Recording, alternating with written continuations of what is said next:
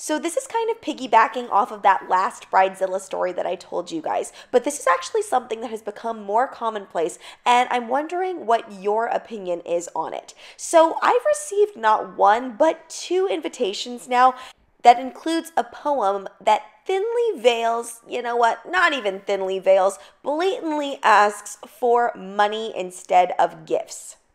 Now, as a Chinese woman, giving the red packet full of money is actually pretty commonplace for us for any celebration, but I had a pretty Western wedding, and I don't think I would have written this on my invitation. First of all, I didn't really care what type of gifts I was receiving. It was about celebrating the day, and I find it really awkward when people specify what type of gifts they're looking for when it comes to things like weddings. But let me know down in the comments, is this just because I'm too old school? Is this the new thing now to ask for money specifically if that's what you want?